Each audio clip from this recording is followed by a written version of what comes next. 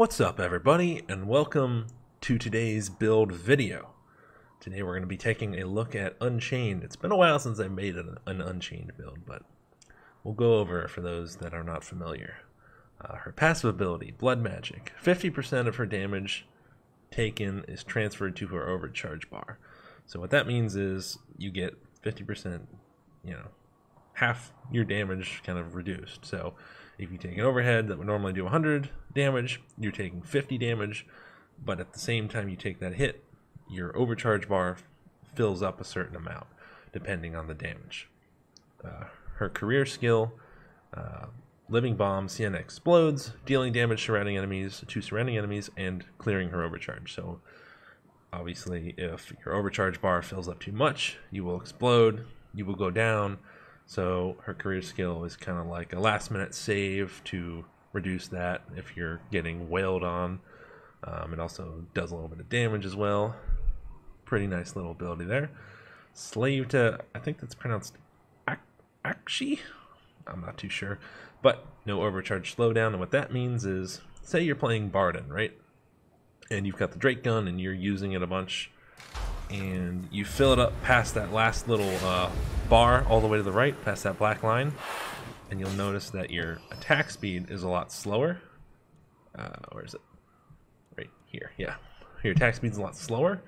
That doesn't happen on Unchained, because she's kind of designed to build up her overcharge and kind of live in that high overcharge zone. She's also got unstable strength, increased melee power on high overcharge by up to 60%.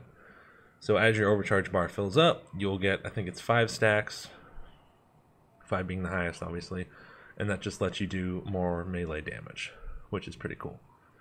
As far as the talents go, today I'm going to be using, for this build I'm going to be using the Fire Sword. So I like Soul Quench. Staggering enemies gives you temporary health. The Fire Sword is very good for staggering enemies. It's got great survivability aspects to it. So you're going to make a bunch of temp health with this. Charge attacks, very easy to kind of knock hordes back and just deal with them. That's pretty nice. She's also got Reckless Rampage, which is damaging multiple enemies in one swing. Give you temp health. This would be good for like a dagger or a even the bill hook. I guess it'd be pretty decent with the bill hook. Burn Bloom is just heal share. I never recommend heal share because you don't make any temp health, which usually leads to a quicker death for you. So staggering, very good. Down here, Chain Reaction. This one I think kind of gets a bad rap. I don't know if they've like changed this one since I've last looked at it, but from what I can tell, it almost causes like an insta-death every so often. It's a small chance. I don't know the exact percentage on it, but with the Fire Sword you can ignite a bunch of enemies at once. So you'll do that, and then maybe one or two of them will explode, kind of do, they'll die right away. And it does a little, it doesn't do any damage, but it does a little like knockback, a little stagger effect to enemies that are close by. So it's actually a decent little horde survivability thing. I don't know, it's kind of weird, but it's fun. Like everything explodes, and it's just it's a nice little way to kind of deal with a horde in a different way. Searing Grasp is another one. This one's okay. I don't think it's as good as Chain Reaction with the Fire Sword. It's just pushing an enemy ignites them, which will do like a couple ticks of damage. Nothing crazy. The only reason really to use this would be to pair it with Enfeebling Flames down there, which I will get into in a second. She's also got Frenzied Flame, which is increased attack speed by 15% when at or above high overcharge. Now normally this would be the talent to use, but because we're using the Fire Sword, attack speed isn't really super important. So I go with Chain Reaction to be able to get a little lucky and get those insta-deaths. And down here, I like Bulwark because the Fire Sword, a very stagger-heavy weapon, and enemies that you stagger are going to be taking 10% more damage from melee attacks for 2 seconds. So that means that your team will be able to do a little bit more damage to enemies that you stagger. And that's kind of what we're going for here. This is kind of a support class build. You're not going to be doing crap tons of damage with this build. You're not going to be leading the charge in any way, but you're going to be a key component in a successful team. And this is the first step of that. If you're not super crazy about bulwark and you're like, I want to do a little more damage with my flames and have a little more cleave, whatever, enhanced power would be alright for that. This is not my first choice, but this will work.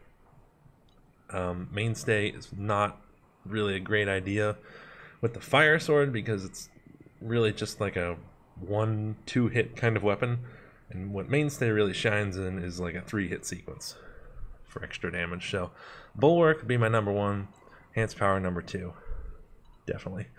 And down here, Dissipate, I really like this one because what it does is when you're at high overcharge and you block, it'll reduce your block cost in half, but as you're blocking attacks, your overcharge will go down a little bit. So you can kind of, if you get your overcharge real high, you can kind of block a little bit, take it down a little bit, maybe spam your staff or something like that, get it back up, melee, block, you know.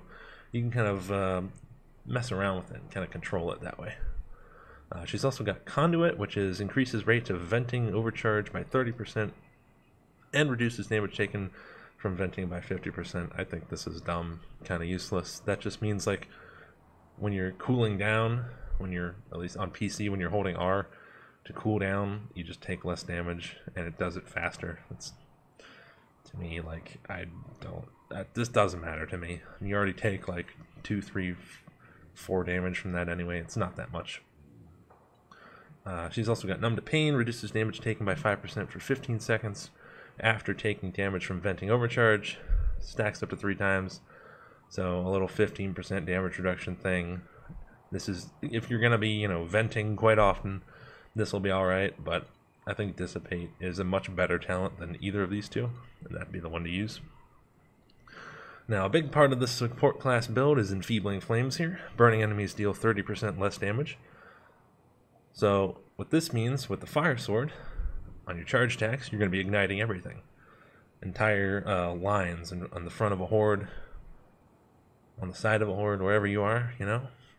So all those guys that are on fire are going to be dealing 30% less damage, which is going to really help your team out because they're going to take a lot less damage. They're going to be taking 30% less damage from this, and they're going to be able to do 10% more extra damage from this. So it's definitely a very helpful way to play. If you're the kind of person that is okay with not being top damage and not kind of swinging your big old Paloosa all over the place, waving your dick around, you know, like you're hot shit, this is a decent way to play. She also has Burning Dregs, dropping below 50% in health, vents all overcharge, can only trigger every 60 seconds. And this is a great talent if you're, you know, maybe not super experienced with Sienna and you're gonna get hit quite often. This is alright. I don't think it really fits with this kind of a build, but this is a pretty good talent. Natural talent reduces overcharge generated by 10%. So just, you know, something to kind of keep your overcharge bar from flying out of control, basically. Not a terrible talent, but like I said, doesn't really fit with the support class thing that we're going for in this. Then for the ultimate, Balm. Living Bomb restores 30 temporary health to allies. So in ultimate support fashion, you will be letting your teammates do 10% more damage to enemies you stagger. You will be protecting your teammates. They will be taking 30% less damage. And you're going to give them temp health from your ultimate. That sounds like a lot of support to me. She's also got Fuel for the Fire. Each enemy hit by Living Bomb gives you a little power stack for 10 seconds. Stacks up to 5 times. It's 25% power. This one's not that great, I don't think. I actually don't think I've ever seen anybody ever use this, but I mean, it might work alright with a certain weapon, but with the Fire Sword, doesn't really serve a purpose. Flame Wave increases the radius of Living Bomb explosion by 50%, so just a bigger bomb, more fire. This one's alright, but I mean, you got to keep in mind your ultimate does do a little bit of friendly fire. So you will be like taking away Ironbreaker's Gromril armor. You will be like doing a little bit of damage to your team. I think if you're going to do that, Bomb is the smart play because you at least help your team in some way. So those are the talents for the gear. As I mentioned, Fire Sword. I like attack speed, power versus chaos, swift slaying. You can definitely go for power versus Skaven if that's what you feel more comfortable with. Nothing wrong with that at all. For the staff, I like the Fireball staff, because even if you're not going to melee, you're still going to want to set things on fire, and chain reaction does work with the Fireball staff. Power versus chaos, crit chance. I go for thermal equalizer. That just lets me spam it more. You can definitely go for hunter with that crit chance there. That'll also let your team do 25% more damage to enemies, including monsters. The necklace, I go for health, block cost reduction, and bark skin. Health, I think, is a must on everybody. Block cost reduction, just in case I need to fucking deal with a little overhead attack and I can't get out of the way. Bark skin for 40% reduced damage when you take 2 hits back to back within 2 seconds. The charm here gets power versus chaos, attack speed, and decanter. She's got a really long cooldown on her ult. I think it's like 2 minutes or 2 minutes and 30 seconds or something. So decanter lets you get most of that back pretty quickly. Concoction doesn't really serve a purpose on her because it's too short and only takes off like a minute. But proxy would be something that would actually be pretty good on Unchained. And like I said, these properties are kind of interchangeable on her. You can swap out Chaos for Armored, you can swap out Chaos for Skaven. You don't necessarily need that attack speed if you feel like you're just that comfortable with the Fire Sword. You can put a number of different things on here. For the trinket, Curse Resistance, Crit Chance, and Shrapnel. I pretty much never change this. Curse Resistance, good for Grims. Keeps your health high when you have 2 Grims. Crit Chance, a little bit of extra damage, helps you proc your Swift Slaying, helps you proc your Hunter if you have that. And then Shrapnel for a grenade. Throw it at a monster, they take 20% more damage. I think that can be combined with Hunter as well, so definitely solid trait to use there. So there you guys have it. The Unchained support class build. Let me know what you guys think.